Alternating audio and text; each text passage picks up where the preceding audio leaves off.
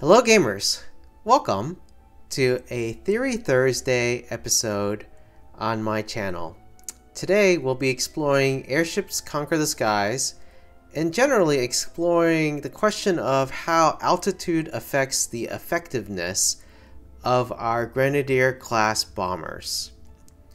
In theory, the Grenadier class bomber should really be used at its maximum or best or most effective range of their weapons, the grenade, which is a fairly short-ranged weapon that has low accuracy, which means that it would probably be best, at least in theory, to use it not at the highest altitude that it can get to, but just above its target. In practice, however, in the games that I've observed, it really feels like the Grenadier class bomber performs worse, though, when it is at a lower altitude closer to its target than placing it up high, where it may have less damage from the target's weaponry. And today we're going to test that theory out.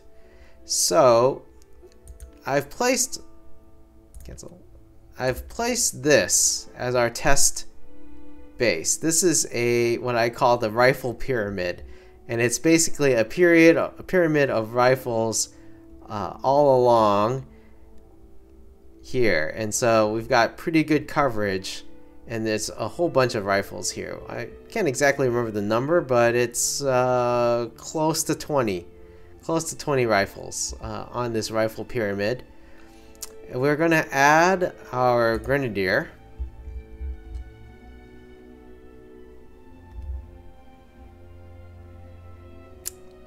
Our Grenadier class bomber.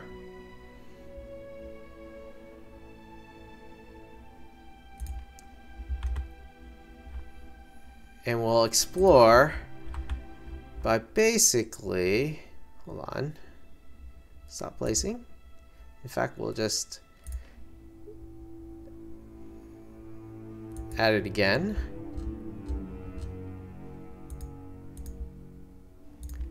But we'll flip it. And we'll start by sending it close to the target. So we'll go ahead and start. So the Grenadier class bomber, we'll put it right on top of the pyramid, and we'll just see how it goes. We'll speed it up.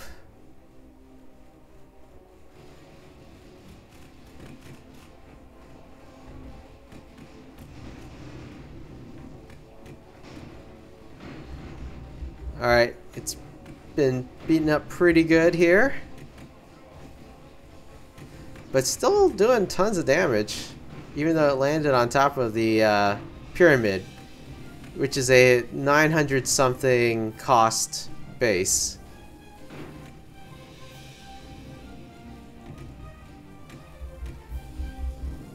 Still throwing out grenades though. Alright, it was able to take out the whole pyramid, which is impressive, I think.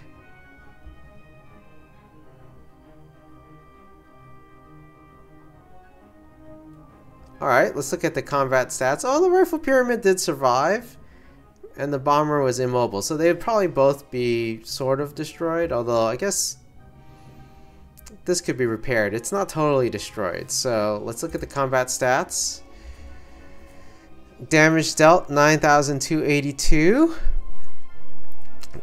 Damage received was 3,733, or actually 3,801 damage taken. So 9282 damage dealt and damage taken 3801. Okay. Let's do that again. Desert day. We'll add the rifle pyramid once again. Stick it pretty close to the back here. Wish we could stick it right there. Then we can go ahead and add our Grenadier class bomber.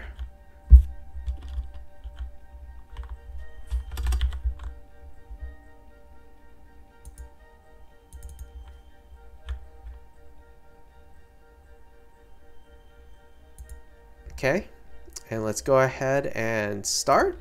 I'll pause briefly. And this time, rather than sticking it right above it at low altitude, we're going to put it right up here at high altitude. I will make a change in that we will go from, instead of normal fire, we'll go to aim fire.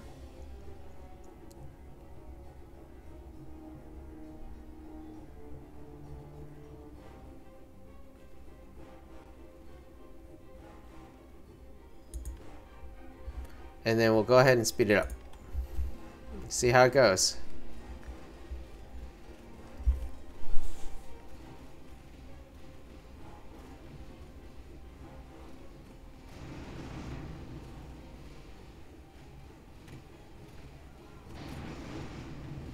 Same thing happens to